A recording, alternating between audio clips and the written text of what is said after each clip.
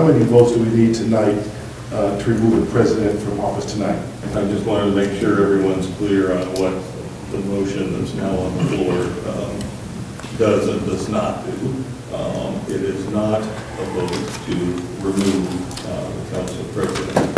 And Mr. President, I had asked earlier in this meeting about any ethical or other concerns that may have brought about tonight's leadership revote that we just have discussed. And I have not heard any reasons why this is taking place. So, as I do not know the specifics or what concerns are at hand here, and quite frankly, as a counselor, since I'm much more concerned about the 5 homicides that have taken place in the last couple of days, and we need to find ways to make our streets safer, I'm not impressed with the political games being played here tonight, and I also was asked to abstain from voting on this proposal.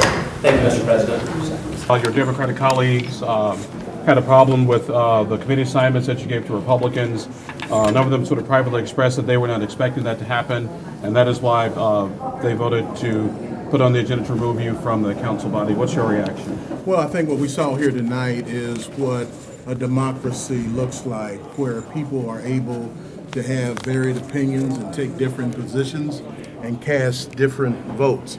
And so we saw our system at its best in terms of counselors being able to vote their convictions, express their concern, and so democracy is preserved.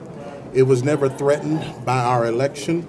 The week that we were elected, that very same week, we passed out of committee $300,000 for witness protection. We passed out of committee $55 million toward the criminal justice complex, and so and DPW also met that same week and passed out of committee the appropriations that were before it in that committee. So democracy was not undermined because we were trying to work from a bipartisan perspective. Be clear that government works best when people are able to work together across the aisle.